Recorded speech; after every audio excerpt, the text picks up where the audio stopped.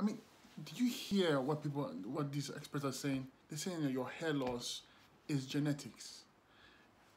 They are partially right. It is genetics, but it's epigenetics, which means that it's what you eat, it's your environment, it's what your father ate, which you copied from, it's what your mother ate, which you learned from.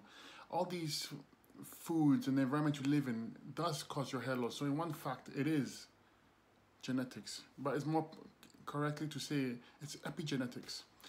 Now, the reason why you're losing your hair is not because your dad lost his hair. It's because the foods you're eating are highly acidic.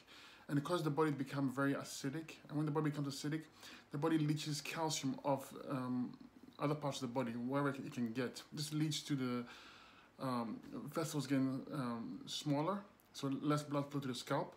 And it also leads to the inability of the hair to get enough blood so that it can grow. So in short, it is genetics, but it's false to say that because my dad was bald, I'm going to be bald as well. When you talk like that, you're putting your hair, you're not taking responsibility for your hair or your health. And and it leads only one way. It gets worse and worse and worse. If you want to fix your hair, you have to start to learn how to eat the right kind of foods, which means it's organic vegetables and fruits raw.